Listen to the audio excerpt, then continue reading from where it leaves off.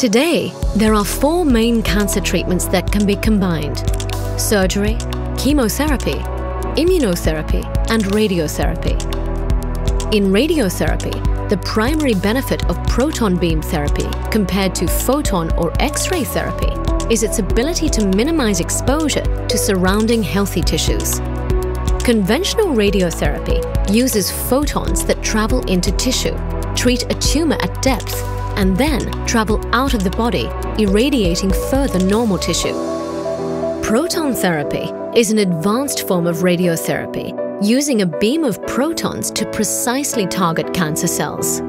Protons, due to their particle nature, deposit less energy as they travel to the tumor and do not impact tissues beyond it. Consequently, proton therapy can deliver a high dose of radiation directly to the target while minimizing exposure to surrounding healthy tissues, potentially resulting in fewer side effects compared to traditional radiotherapy. The proton begins its journey in the ion source, where hydrogen atoms are split into electrons and protons. These protons are then injected into a cyclotron for acceleration. Once accelerated, the high-energy protons are guided to the treatment room via a gantry. The open gantry ensures 360-degree accessibility to the patient and treatment angles that allow flexibility in treatment plan for complex tumors.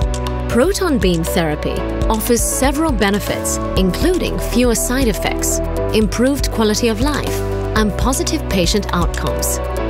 Proton therapy is indicated for patients with solid tumors in or near sensitive organs that need to be preserved, such as in the cases of brain, head and neck, or thoracic cancers. Its long-term positive impact is particularly valuable for pediatric cancer patients, as it helps preserve their quality of life. Proton therapy is changing the way we treat cancer.